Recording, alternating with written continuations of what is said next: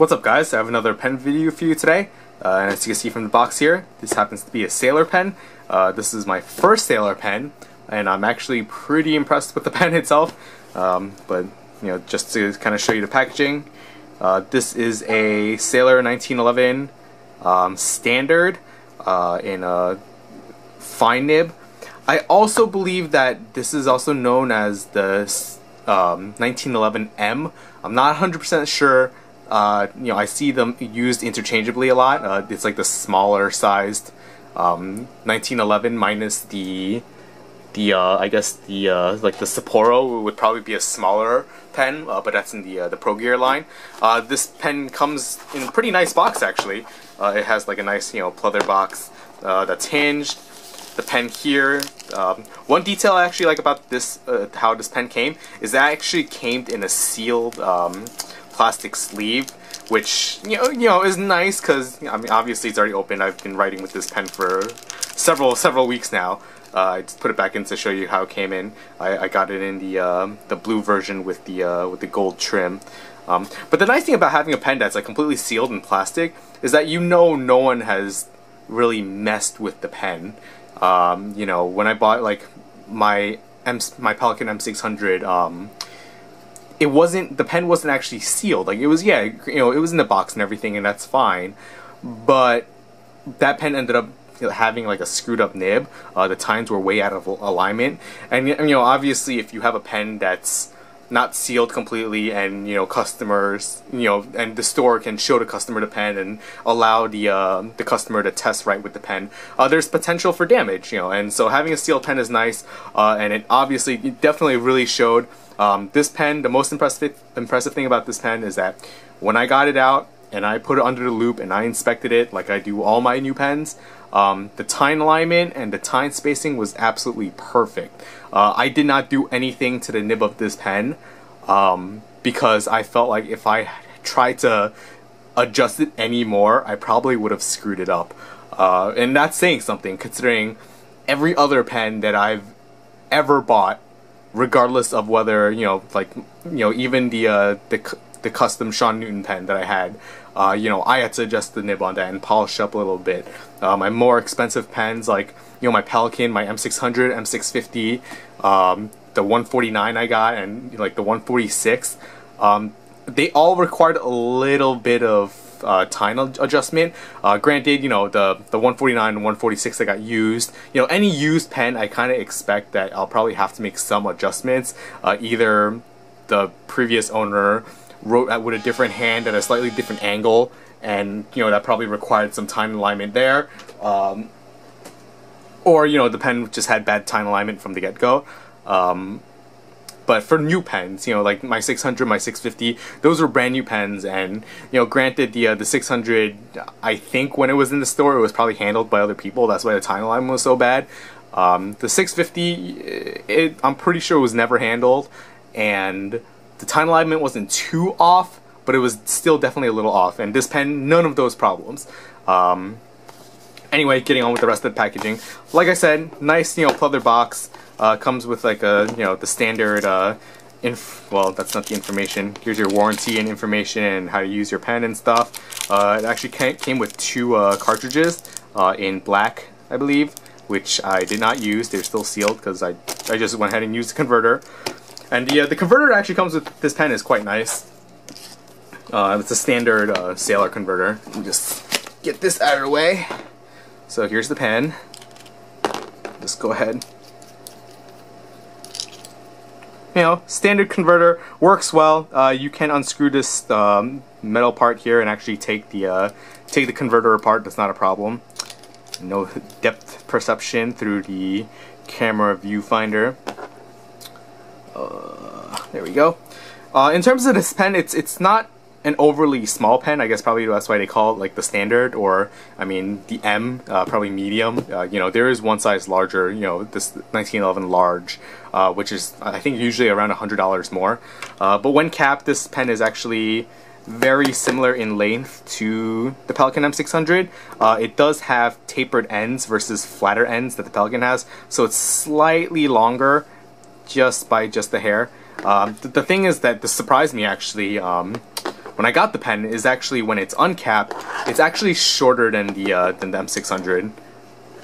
If I put it kind of not the factory 600 nib on there, but you can see the M600 has you know, like maybe almost a centimeter of extra length to it, which kind of puts it in like the Pilot Prera length. You know, the 600 length is really good for me. I generally don't grip right at the section. For the M600 I actually grip higher up towards around the thread. So you can see there, like I have around a centimeter sticking out from the web of my hand to the end of the pen. So with this pen, you know, it's just barely long enough, but the fortunate thing is that, you know, it does post relatively well, and it's not super back heavy when posted. You know, it doesn't have like a really heavy cap or anything, and it does post quite deep. You know, post like maybe almost an inch, slightly more than an inch deep. So you know, it's not like the cap is way out here and it makes it really back heavy or anything. So I don't mind posting this pen. You know, one of the complaints that I had about the Pilot Prera is that it was too short, and it's probably the same length. Hang on. I have my pen case here to the side. I think open is pretty close to the same length. Let's see. Okay, so here's the Pilot Prera. You can see capped, obviously the Sailor is longer, but uncapped.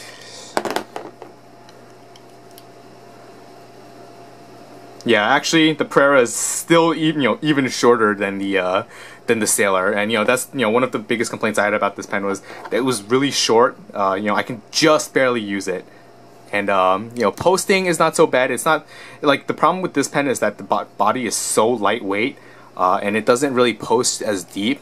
Actually, similar enough, I guess, but just because the body length itself isn't as long, you know, the balance kind of brings it more back heavy, and you know, while this pen isn't super uncomfortable to write with when posted, the nib performance wasn't really quite up to snuff enough to make me want to use this as a regular pen. You know, it is nice that it is a slip cap, I guess, but this has kind of been in storage for a while.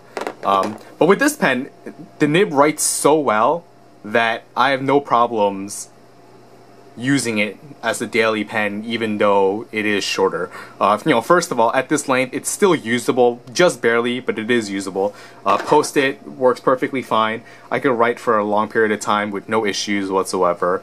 Like I said, the time alignment was super close and accurate, and probably as good as I'm ever gonna get from a factory pen. You know, people have always said Sailor nibs were quite amazing. Well, I guess generally people say, you know, the three big Japanese companies, you know, Sailor, Platinum, and Pilot have amazing nibs, and you know, so far I've gotten you know, I've gotten Pilot pens, and my first Sailor here, and the nibs were quite outstanding. It just writes really well. You know, because it is a very fine point, you know, people usually say that the Japanese nibs generally write one grade finer than like the European nibs. So, you know, in terms of like a European pen or an American pen, this would probably write closer to an extra fine, which I guess is pretty accurate. It is a wet writing pen, so it's a wet extra fine, so it's kind of in what I would consider in between an extra fine to a fine, depending on the grade of paper that you're using. The tipping itself is basically just a ball. Let's see if I can actually show you guys.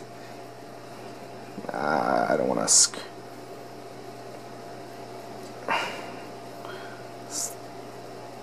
Not the best way of showing you a macro of the nib, but you can see it's quite a fine point. But the tipping is basically just a ball, which gives you no line variation. This is actually considered, Sailor considers this a hard fine.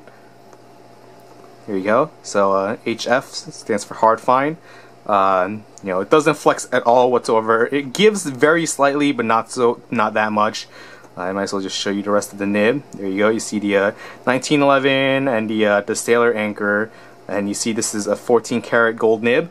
I believe if you get this pen from the Japanese domestic market, it actually comes with a 21 karat nib. I'd be interested in probably trying one of those or owning one of those.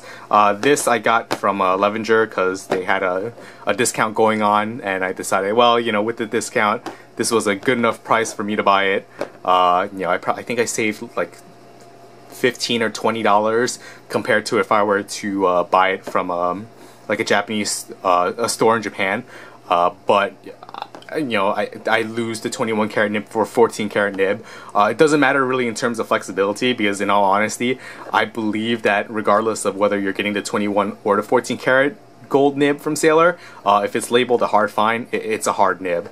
You know, one of the complaints my friend actually had about this nib is that because of the ball shape of it, it writes kind of boring, and I guess I can understand what he means. You know, there really isn't any line variation. It's not a stub whatsoever. It's just a ball nib that actually doesn't even have that much give. You know, one of the things I really like about my M600 is that, you know, Pelican started really using huge balls of tipping material on their nibs, and a lot of people didn't like it because they felt like it took away some character from the nib itself. But with the gold nibs, even on the M600, maybe not so much on the M400 nibs, or you know, especially if you compare it to like the M800, M1000 nibs, but the M600 nib still has a decent amount of springiness to it, and you can get a little bit of line variation even without really trying very hard. This one, not so much. This one, you kind of have to push the nib down a little bit harder in order to get any line variation out of it, which, you know, depends on what you're writing. I got this pen after I saw how the nib performed and everything. I'm using this almost purely as a work pen. You know, at work I use really cheap copy paper, and it's like sub 20 pound. You know, usually paper has like the weight label on it. This doesn't even actually give an actual number. It says sub 20, which I assume means it's under 20 pounds weight per however, I think per ream is how they measure it. Or no, it can't be per ream. But anyway, I'm rambling on about that. But it's like, I'm pretty sure it's as cheap a paper as you're gonna get. And this pen, when I write on it, you know, it is kind of a wet writing pen. It's not dry by any means, but it's not a gusher. You know, it doesn't write nearly as wet as my Pelicans. And this pen at a Japanese find probably writes like what I would expect a European medium to write on good paper. Like if I took a European medium nib, actually I have a medium nib on here right now, and I wrote this on Clairefontaine, and I took this and wrote this on the copy paper, the line widths would be almost identical. And you know, at work they decided when they made the data sheets to make them tiny ass boxes that are like 5 millimeters in height. So using a super wet flowing pen does not work out. I mean, unless I'm using really well behaved ink. You know, like in this Pelican I have I think I have either Pelican Black or not Pelican Black. No, that doesn't work nearly as well. I have either Noodler's Bulletproof Black or Noodler's 54th Massachusetts, and I find that both of those inks, they don't really feather all that much. They perform really well. They do bleed through that paper, but not a big deal. I do that one-sided at work anyway. The thing is, the ink does spread slightly, but this isn't a super new medium. The nib I have on here right now is actually a pretty, it's actually an old,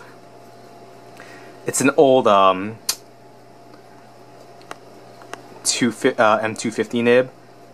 You can see, making this video longer than it has to be, but you can see it's like a monotone 14C nib. This is a medium. You know, on cheap paper it writes a little thicker than, actually even on regular paper, it writes a little thicker than my, the modern fine nib, 14K fine nib that I had, that came with the pen, which I'm not going to really get into right now. But you know, at least with the older nibs, they used to write a little finer just because the tipping material wasn't so much a ball. It was more like arrow shaped, so to speak. But anyway, regardless. So this pen, because of how hard the nib writes and because basically it's a ball nib, it kind of writes like a ballpoint or a roller ball. Smoother than either a ballpoint or a roller ball. You know, you get a much more consistent thick line of ink. Obviously it is a fountain pen that's actually, you know, flowing properly. You know, one of the things that even some of the nicer roller balls that I've written with, like you know, one of my favorites is the Uniball Jetstream. Those write really smooth, but the line is not very consistent.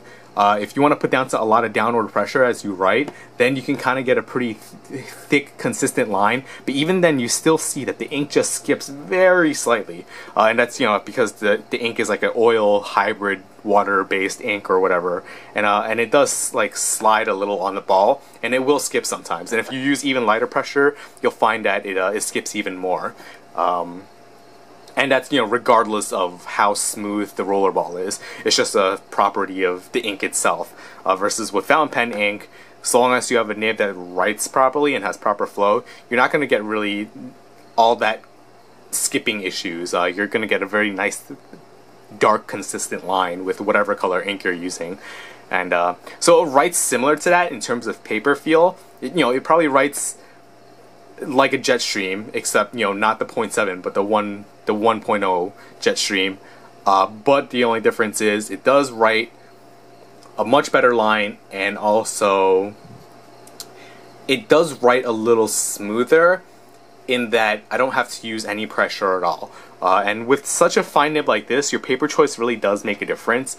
If I'm using this nib and I'm writing on 90-gram Clairefontaine, I feel almost nothing with my standard fountain pen pressure, hand pressure, because it's a very well polished nib with a very large sweet spot. For its nib size, the sweet spot is actually pretty large. But if you were to take this pen and write on really cheap paper or very fibrous paper, or especially like laid paper, you're not going to find it's enjoyable at all, just because obviously the nib size is smaller and it is a finer tip. And that finer tip can catch on things. Regardless of how polished the nib is, it's not a perfectly round surface. Obviously, in between the tines, you have a gap there for proper ink flow, and there you do have kind of a sharp edge from between the middle of the tine and the outside tipping, the outside ball tipping. And if you write on a fibrous paper, as light as you go, sometimes fibers just stick out ever so slightly on the paper, and your pen will catch, and you will kind of feel that you may feel that as like feedback or scratchiness. Obviously, if you have a much wetter writing ink, it kind of creates a barrier in between the paper and the nib itself, and it allows the nib to hydroplane a little bit, and you won't really feel that resistance as much. And it's also kind of the main reason why broader nibs write smoother as well, just because granted there is more surface contact of polished nib to paper, but it is putting down more ink, and it's not as fine of a point to actually catch on the fibers of the paper. But this, even on cheap paper, using a light enough hand is perfectly acceptable. I normally like pens to be super glassy smooth. On cheap paper, this is not the case. With like a broad nib, like on this medium nib, highly polished Pelikan nib, even on cheap paper it writes glassy smooth. This not so much, but still does not scratch enough for me to not like using the pen. And on better paper, it writes like a dream. So definitely a pen worth checking out. One thing to note actually is that I wanted to consider this kind of like an M400 size pen. And of course I'm wasting time going into my pen case, but one day I will confirm that this Pelikan 400 Tortoise is actually M400/M200 sized. Next time I see my friend with his M200, I will confirm that. Right now I'm going on the assumption that it's the same size.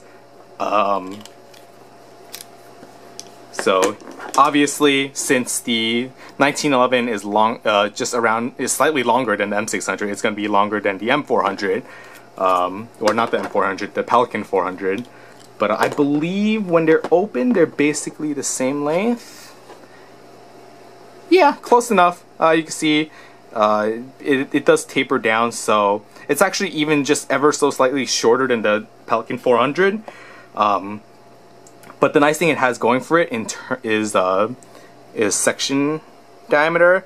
You can see that the section on the 1911 is actually wider than the section on the 400. And it's actually pretty similar to the M600 section diameter.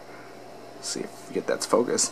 You see, it actually doesn't taper in as much, so maybe on the thinnest point, it might even be thicker than the M600 section.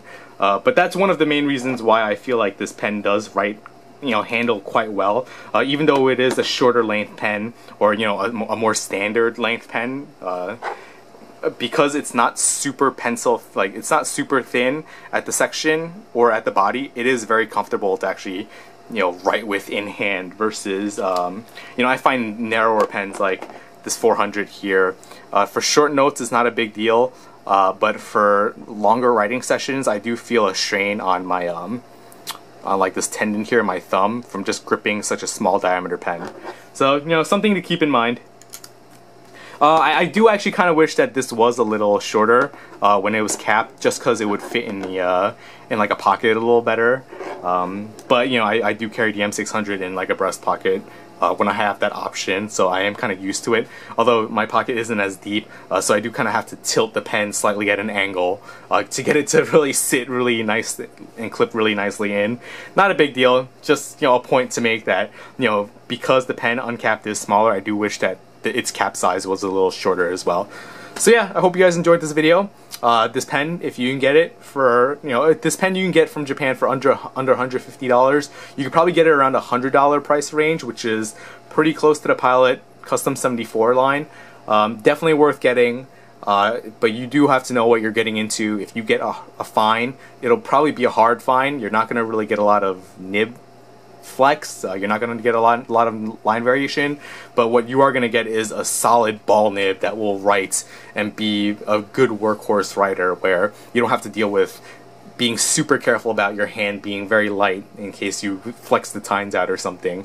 With this 400, it does have a flexible nib on it, and I find that when I'm writing with it, it is a little more tiring because I need a little more hand control. I have to tense up my hand a little bit more just to get it to write as a light of hand as possible, and after a while that'll tire me out, versus a pen like this, even though it has a very fine nib on it, because it's a hard ball, it's basically a nail. I can write with varying pressures as I go along in my writing.